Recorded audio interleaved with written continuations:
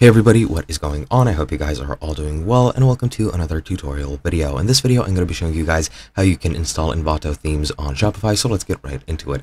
Now, as you can see, I'm in Shopify, and the first thing I'm going to do is go into the online store section and go into themes. Once I'm here, as you can see, you can pick and choose your free themes here, and you can go to the theme store as well, but we're going to be using an Envato theme, so we're going to just skip this part.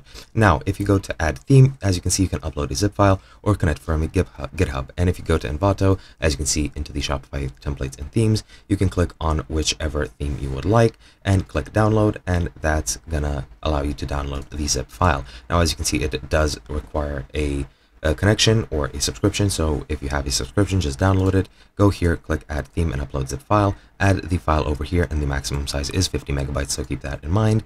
But once you're finished with that, then it'll add your theme to Shopify. Once you add it, you can go ahead and edit the code, or you can customize the theme through the customization options of Shopify. And once you're done, that is pretty much it. Hope you guys enjoyed, and I'll be seeing you guys in another video.